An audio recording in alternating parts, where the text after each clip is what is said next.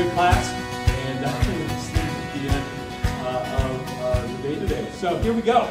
We are on our final week of Viewpoint. We've been looking at the beginning of this year at 4 disciplines that every believer needs to have in their lives. This sermon series is called Viewpoint. And the reason we called it Viewpoint is because how you view these 4 disciplines in your walk will determine how successful you are in walking out your faith.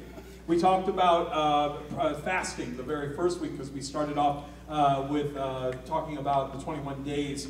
The second week we talked about prayer. The third week we talked about giving. And now today we're going to be talking about the 4th thing, which is serving. And how you view these 4 fundamental disciplines will determine how successful you are in your walk with God. I think it really comes down to humility. We've shared this each and every week because if you view these 4 things in a humble way, if you have a humble heart towards these things, what happens is there's a shift. And instead of saying, I have to do these things, you begin to say, I get to do these things. You see the difference?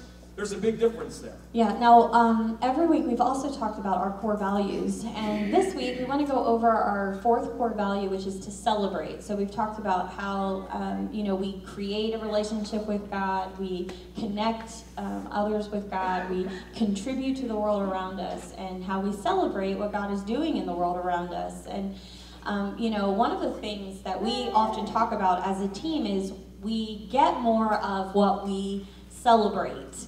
And one of the things that we really feel like it's important for us to do is to celebrate what God is doing in people's lives. And we celebrate the one. We celebrate the one person that's life is changed by the love of God, and we celebrate the love of God through what we do.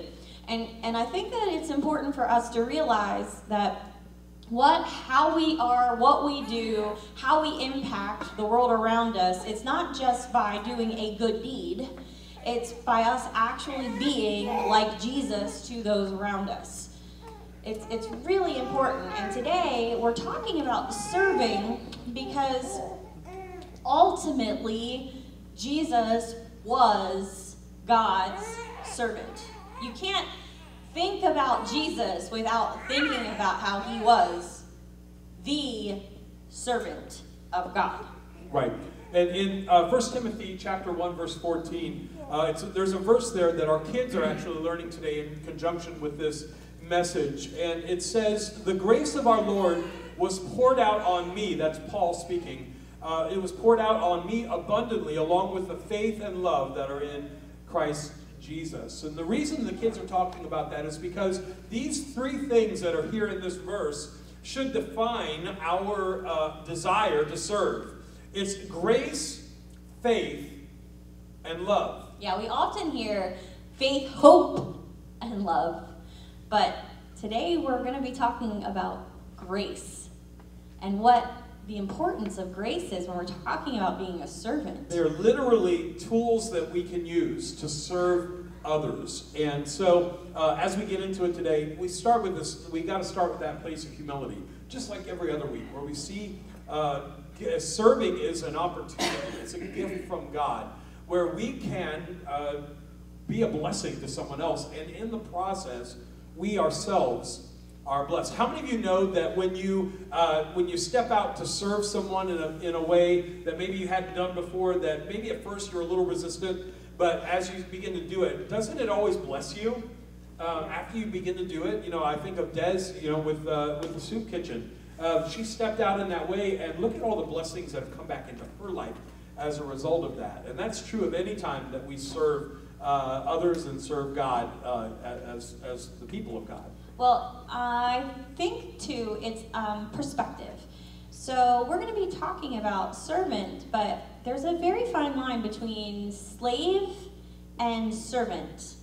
If I become someone's slave, my attitude is quickly changed. If my perspective is that I'm being forced to be a slave, or if I have adopted a humble aspect of being a servant? Think about it. In Scripture, Paul was a slave to Christ, but he didn't take on a perspective of, I have been forced to be a slave. And I think a lot of times we get mixed up with what our ideas of being someone's humble servant truly is. We get mixed up in an act of servanthood because we think too highly of ourselves. And today we're going to really kind of break open some things. And I'm going to apologize ahead of time. I really hope you wore your steel shoes. Yeah. Okay, so turn in your Bibles to Philippians chapter 2. That's where we're going today, Philippians chapter 2. We also have our YouVersion notes on YouVersion if you want to follow along there. We'll be in the New Living Translation as we learn about what it means to be a servant and how to serve with the right attitude so that we can truly take advantage of everything that God intends for us to experience through serving. Right, because right here, right off the bat, it says, have the attitude of Christ. And we all know that Christ's attitude was one of boastfulness, and he had it like all together. He was all that and a bag of chips, right? No.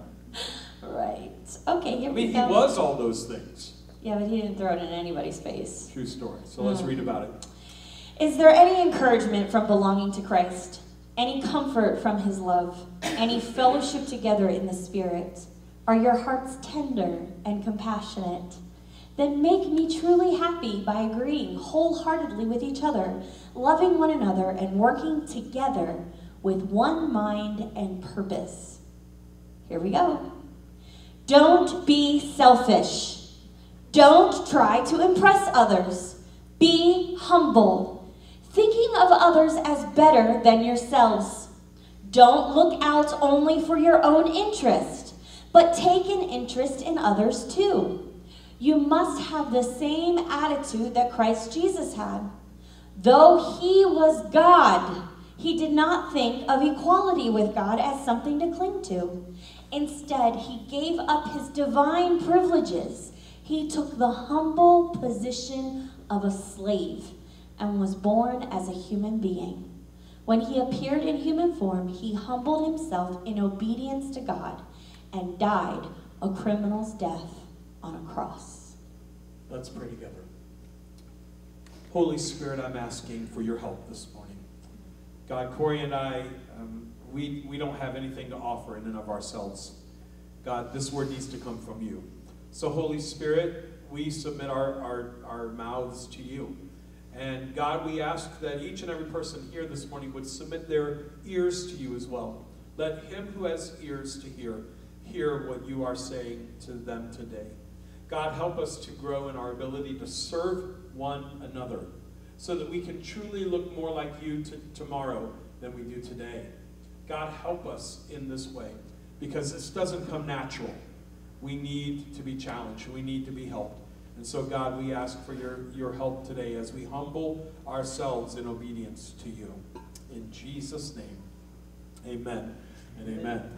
Now, Paul is talking to the church in Philippi here, and he's kind of given them, it's really a set of guidelines for how to relate to one another, how to serve one another. How many of you know that the New Testament is full of one another's? Right? It's all throughout the New Testament. Love one another, forgive one another, prefer one another. The list goes on and on and on. All of those one another's are actually opportunities to serve each other. And so here in this verse, we see many, many opportunities for that. But what's most important here is that Paul takes time to deal with the attitude attached to serving. How many of you know that you can do something really good, but if you've got a bad attitude, nobody wants to see it. Nobody wants to feel it, right? Have you ever gone out for dinner and your server just doesn't want to be there, and you can feel that? Like, have you ever experienced that? Like, it's like, let's just get through this thing, right? Without anybody killing anybody, and let's just be done, right? Well, the fact of the matter is that in our own relationships, even within the church, sometimes we can take on this "I have to serve" attitude. Well, how many of you know if you have to do it, it's not going to be nearly as powerful as if you say, "I get to do it. I get to serve others. I get to be a servant to the people around me." And so Paul takes a minute to say, look, all these things are good. You should do these things, but make sure that while you do them, you should have the same attitude as Christ, who, even though he was all that in a bag of chips, like you said, he didn't come from that place. He came from a place of humility as a servant. Okay, so we put up a point here that says we imitate Christ by serving others. Yes. But this is a trickery, y'all. This point is meant to get you to think. Have you ever had imitation crab meat? I mean, it's good and all. It's white fish that has been dyed red. It is not crab meat. Where all my Marylanders at? Right? Come on. Crab meat is a very wonderful thing, especially when it is lump crab meat fixed with just the right amount of mayonnaise, mustard, and Old Bay, lumped together, lightly fried with no filling. It is the 21 days of prayer and fasting, my dear. You're literally if you have never had a proper Maryland crab cake, one day get me jumbo lump crab, and I will make you a proper Maryland crab cake. But let me tell you, imitation crab meat is not crab cake.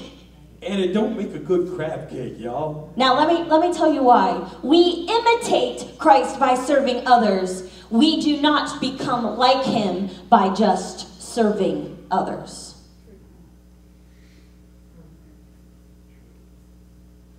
There is an attitude that we must have to become like Christ. And this is so incredibly important because all the good deeds in the world cannot make us like him.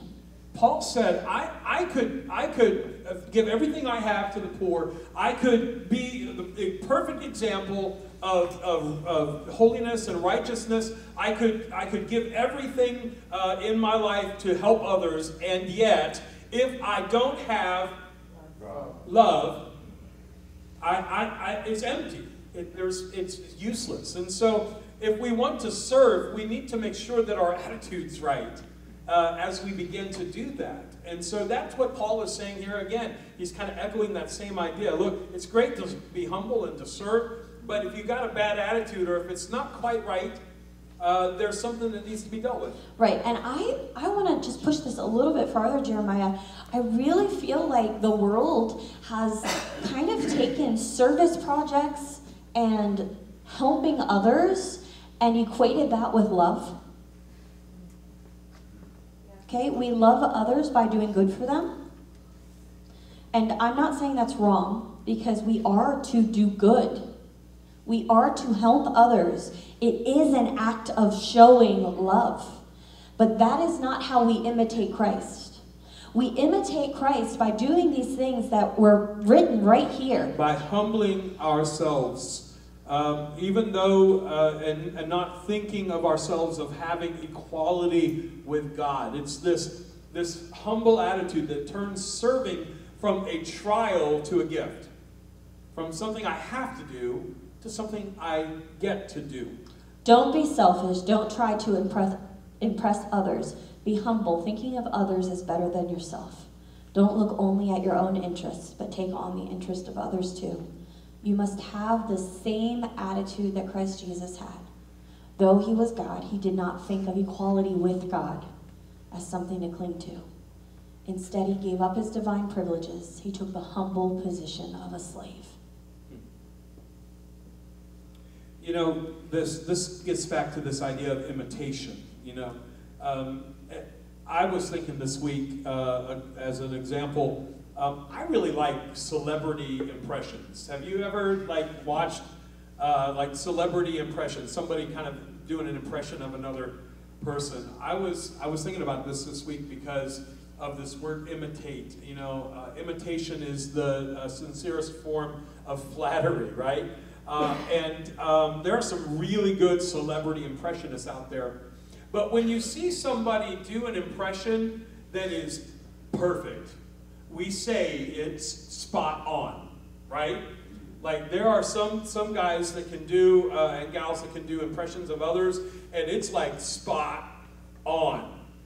I wonder sometimes how good our impression of Christ is in the world around us. I wonder if people would look at us and say, are we spot on?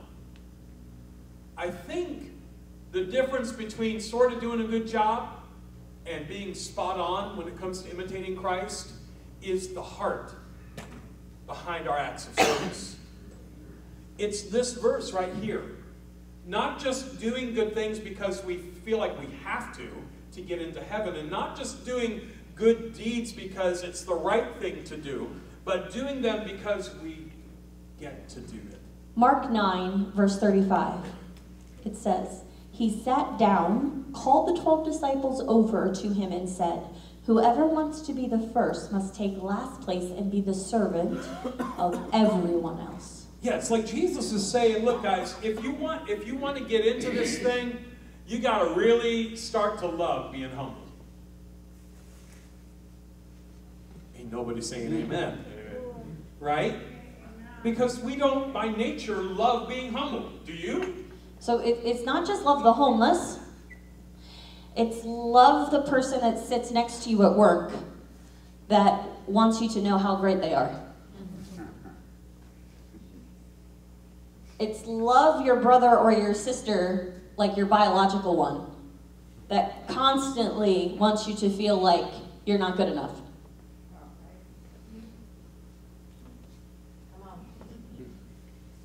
It's love your neighbor like your literal one that shoveled all the way up to your line and stopped.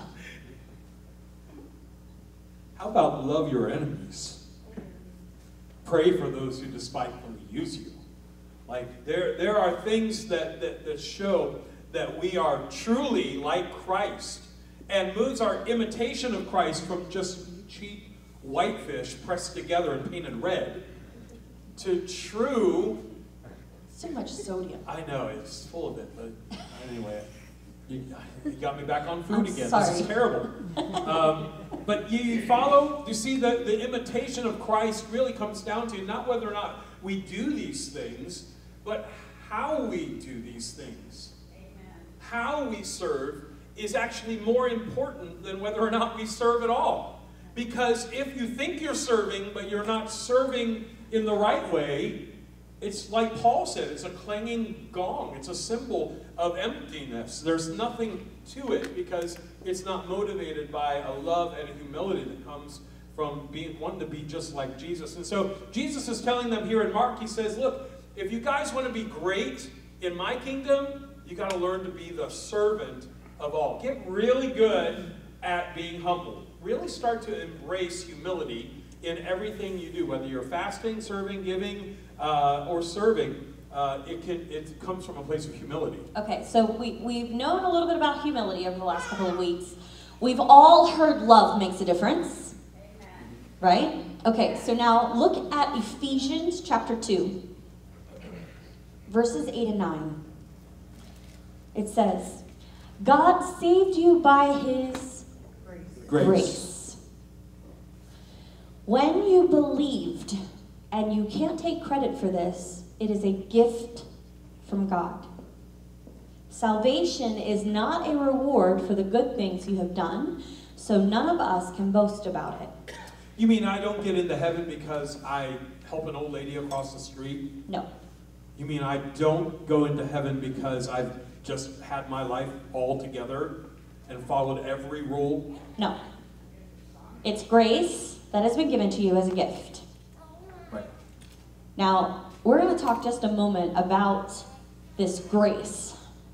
I think as believers, we have been given a gift of grace from our Heavenly Father, and we do not extend grace as a gift to the world around us.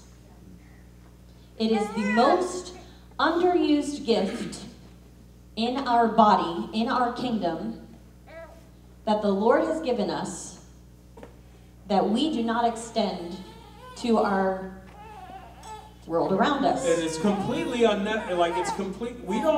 we don't deserve the grace we get, right? Like, that's the definition of grace. That grace is something you don't earn. You can't earn grace. And yet, we want the people around us to earn the grace we're meant to give away. I often wonder if grace and forgiveness can be, yes, one and the same. Thank you. Like, God has given us forgiveness, and it's up to us to forgive others for us to maintain forgiveness. God has given us grace. Is it up to us to give grace for us to maintain grace? Oh, no. Okay. But it is a gift that we have grace. Why then is it not something that we give out freely? Why is grace something that we wield? Why is judgment something that we give freely? And grace something that we withhold? This really messed with me this week because I realized that there is a whole part of my ability to serve other people that I really need to work on. Can I tell you what it is? Forgiveness. Y'all can act like you got it together. But the fact of the matter is that every person in this house today can serve somebody else in your life right now by extending forgiveness or asking for it. One of the best ways to serve someone else is to forgive. And yet we don't recognize it as something that we can serve one another with. We don't recognize that, you know what? Maybe if I would just own what I can own in a situation, maybe I could serve that other person. So here's my question. Is there someone, are there people in your life that you can serve simply by saying, I want you to know that I'm sorry? I want to ask for your forgiveness. I want to forgive you for what you did. You may not even know you did it. I forgive you. That's like 2.0. That is serving, and not just imitation crab style. That's the real deal. When someone asks for forgiveness and extends the grace of Jesus in a moment, in return, that's when you know you're dealing with a true Christ follower. So I want to encourage you guys. Where's the place in your life where you could just extend a little bit of forgiveness or a little bit of grace as an act of service? Grace is demonstrated during our interaction with people around us. If you have grace as a part of your life, you give grace to those around you. You are far less likely to be offended and hurt when you understand grace. You look for opportunities to serve others, to show grace, and your response to people emulates Christ's grace poured out on you. In 1 Peter 4:10 it says, God has given each of you a gift from his great variety of spiritual gifts. Use them well to serve one another. Serving with faith, love, and grace is our definition as a Christ follower. How can we serve Christ? without serving each other grace. It is the very definition of why he came. It's so that we had grace. If it is not a part of our day in and day out life, then we are missing the greatest opportunity to show his love. Would you stand with us this morning? Jesus, we come to you today, recognizing that you are the standard of grace, that you are the standard of what a servant looks like. And today, God, we don't want to just imitate you. God, we want to take on the same attitude as you. We want to move into a place where we truly exhibit your attitude with the people around us. Specifically in relation to this thing about forgiveness. God, I'm asking for help this morning so that your people can respond to this word. I would ask just all across the room, can we just humble our hearts right now in a moment so that we can let down our guard with the Holy Spirit and let him do a work in us that could set us free.